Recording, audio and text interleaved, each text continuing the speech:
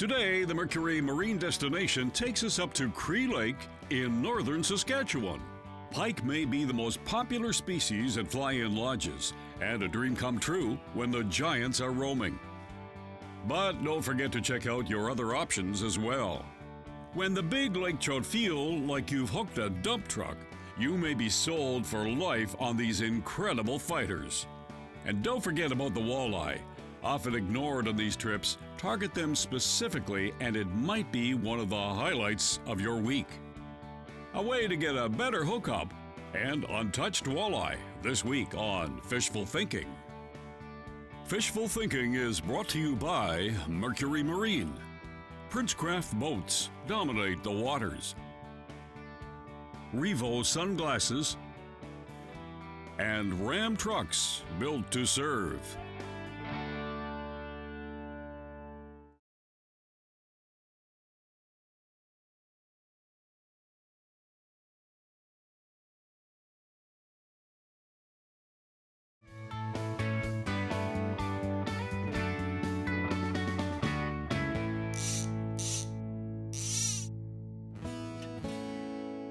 Water conditions are brought to you by Humminbird Fish Finders. Get the big picture.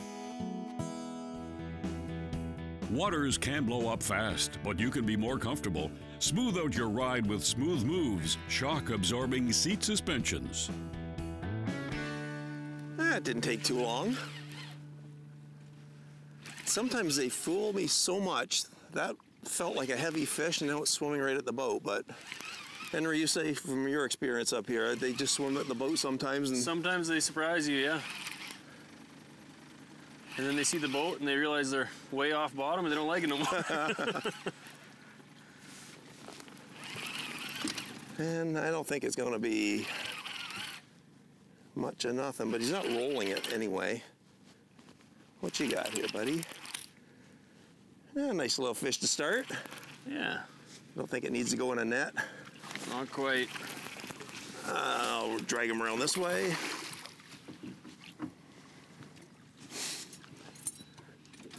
Nice fish, though. It's a good way to start the morning. Oh, yeah, I don't mind this size of fish occupying us, waiting for bigger. Yeah. At home, that would be a beautiful fish. That's a great fish here anyway. Yeah, he's in the teens. Absolutely. Yeah. I'll pry those ones out. He's got it pinned. And I keep my hook sharp. That's why. That's a nice fish. Yeah, he's a little better than he was acting. Oh, very nice.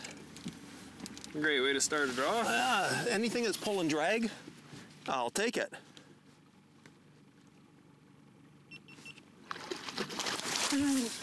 Thank you. Thank you, sir. Clicker off. Almost had trouble getting out of the rod holder.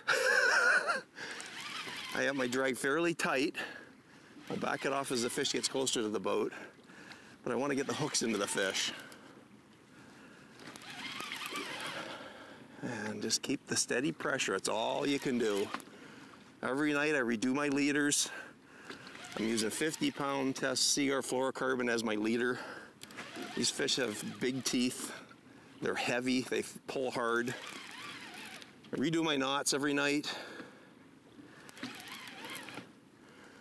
And Henry, I think you'll agree, a silky smooth drag is crucial in every fishing situation. Absolutely. I'm going to back off that a little bit because he's going to start diving. You get the jerky drags and that's when you start plucking hooks out. These Daiwa Great Lakes rods, the guides on them are solid. I don't have to worry about on a trip like this. The airline's knocking my ceramic inserts out. I don't know if you agree with that or not. I back my drag off a hair. Yep. Because he's going to start surging here near the boat. Absolutely. Not a lot, just enough to take away from the hook set. These Daiwa Saltus line counters, once you get a depth, an amount of line out dialed in, then you can just repeat it. The guesswork is out. Good call on the color of flatfish here. Yeah, it's worth a shot. I gave you the choice, you went this one. And I've done something a little different with these hooks. I've actually bent the hooks. Oh, there's a head surge. Bent the hooks in a T shape so you get more bite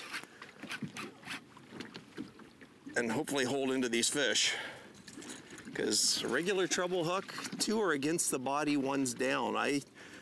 Something I learned from a muskie buddy of mine when these hooks, if you bend them out a little bit, you got more of a bite with the hooks. And they're not scratching the lures all up. And I've also added, you're gonna hear a knot come through my guides, my 50-pound braid to 50-pound cigar. I've got 18 feet because we're scrubbing bottom a lot of the times, and braid is horrible on the bottom. And then my leader, and there's a fish. Come on up.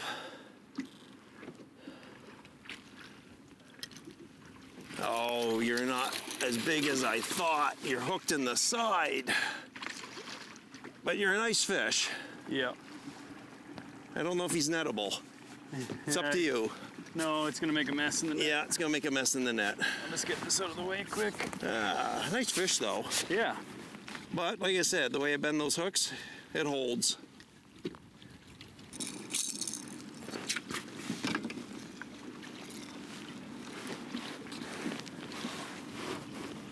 Solid fish. Yeah. It's Nothing wrong with it. Nice healthy lake trout. But it sure felt 3 times the size hook knot.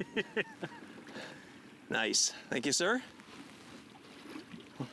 Well, like I said, line counter, we're gonna get that right back where that was. It's in the right depth.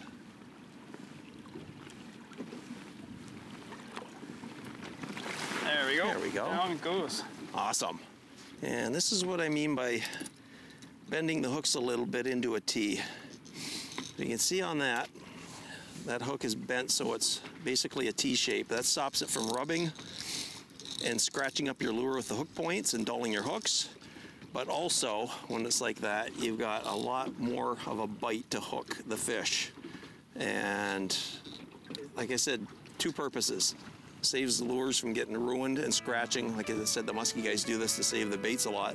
But you've got so many more points to dig into that fish. But we'll get that back down. And now that we've got the depth dialed in for a good size of fish and we're marking them down there, we know the lures are getting down there, we'll get it right back in there. Closed captioning is brought to you by Mercury. Power and dependability you can count on.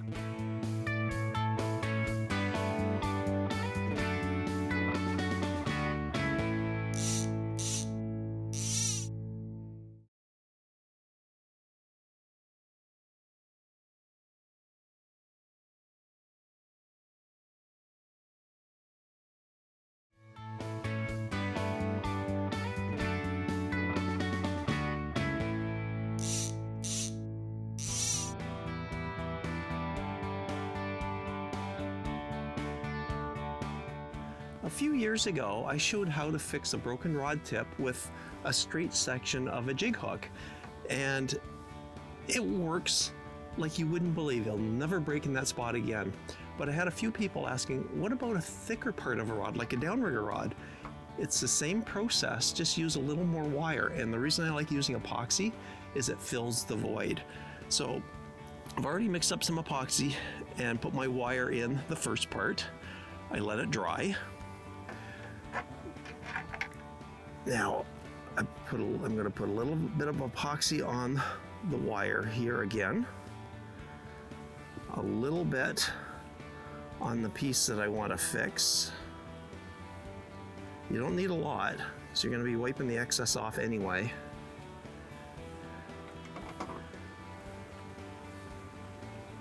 Work it on, straighten it up, and wipe the excess off.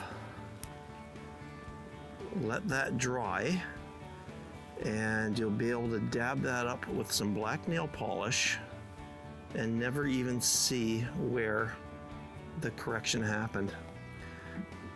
It's the straight part of a jig hook that I like. Just take the straight section off of that, cut off the front, cut off just as it starts to bend, Use as many pieces of wire in there as you need to. The epoxy will fill the void. It'll never break in that spot again. It's a perfect, quick fix.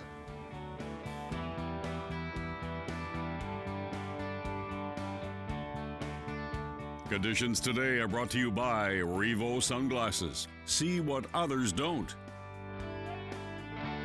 Make sure the hooks are in. Yeah, a little bit of drag in bottom, Henry, I did it. Let's see, keep the steady pressure on it. Just make sure you don't give them ever slack line. Steady pressure, let that rod bend.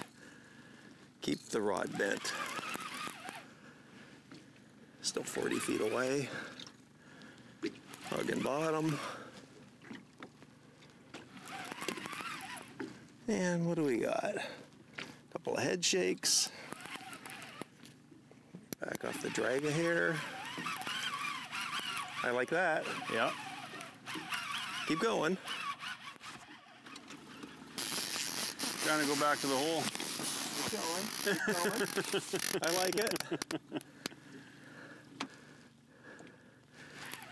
Okay, you're gonna blow bubbles here soon, I would hope. See, there's my little knot in my line. That's, I make sure I've got lots of abrasion proof, because braid is horrible on sharp rocks. Everyone thinks because braid is so strong and easy to tie, it's horrible on sharp edges when it's taut.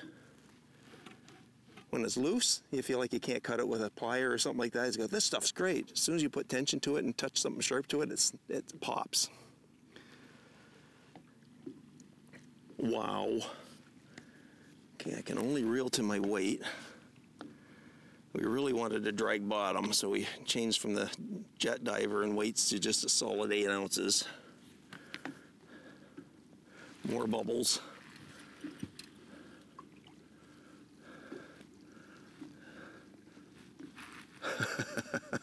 I love this. Okay, there's my weight. You're only 8 feet back there, buddy. You just don't want to give it up. Nope, not quite yet. Nope. Almost. Here he comes. Turn, turn, turn. Nope.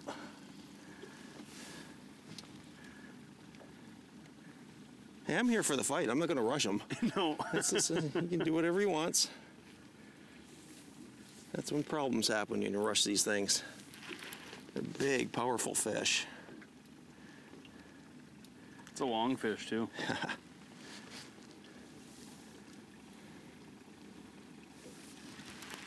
And in. That's a good fish. That is awesome.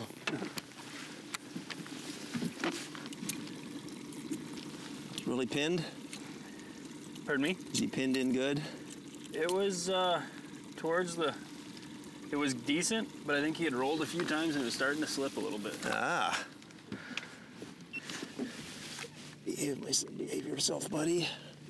I don't want to drop you at all. And I'm going to put him back in the net. Oh my gosh. Look at that. That is fabulous. You know, normally I'd get a picture of this. Well, maybe I will. We'll put him in the net and I'll grab my camera. But look at that. That is awesome. Okay. Back in the net. You put you back in the net just for a second. All right, buddy.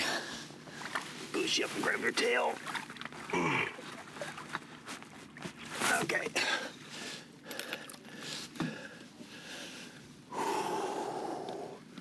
You know what? If you want to go, I'm not holding you back. Awesome. Thank you, sir. You know what? Once we dialed in some depth, that didn't take too long. We got lots of time yet. Yep. Checking that leader. 50-pound Seaguar fluorocarbon. It's really good, tough stuff.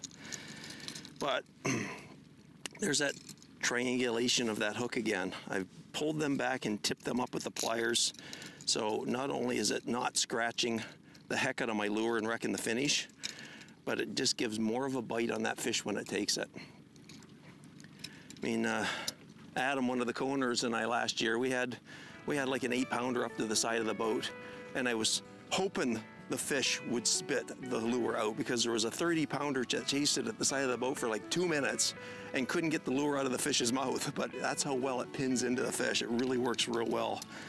But you see crazy things like that up here. It's awesome to see.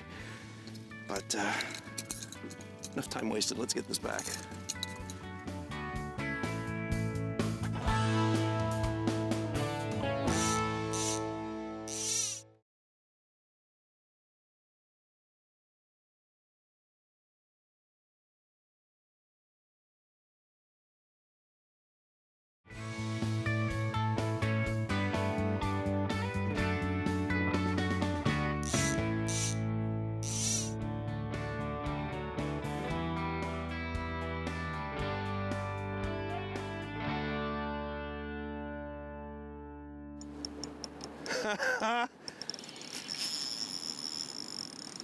This time I'm actually really targeting the walleye. These Freedom marabous come in a bunch of different colors.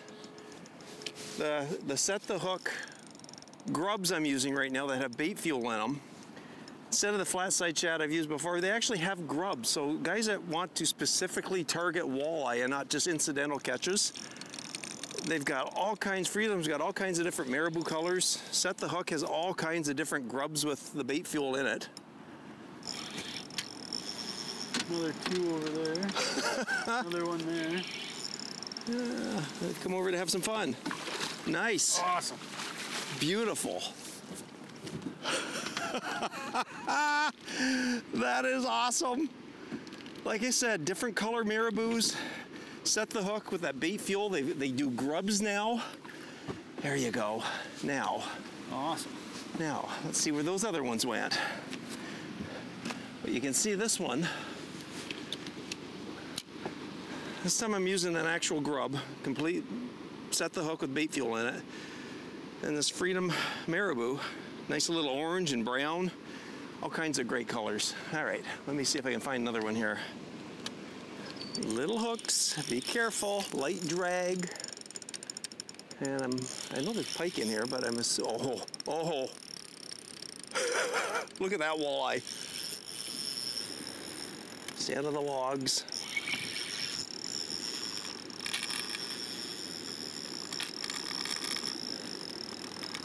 I don't want to horse them too much. We can rip a jig right out of their mouth easy. Here you come, here you come, here you come. Look at that. Good gosh. They're liking this orange and brown. A little bit of color for them.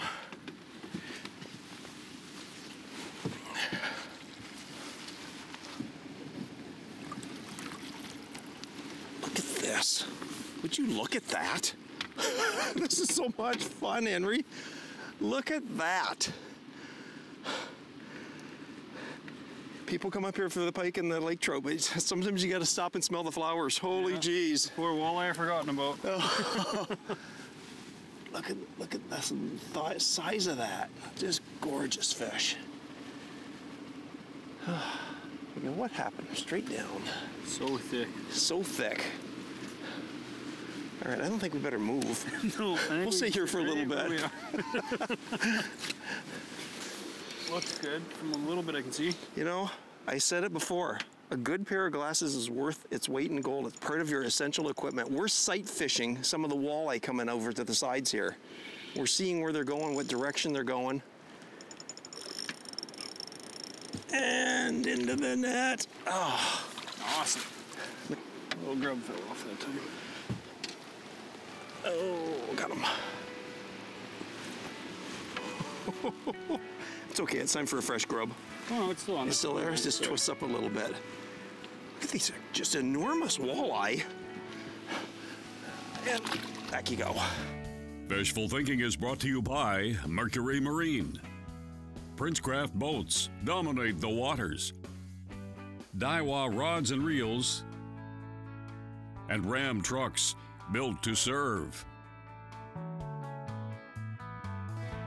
Tackle for the lake trout, 50-pound test Seagar 100% fluorocarbon leaders.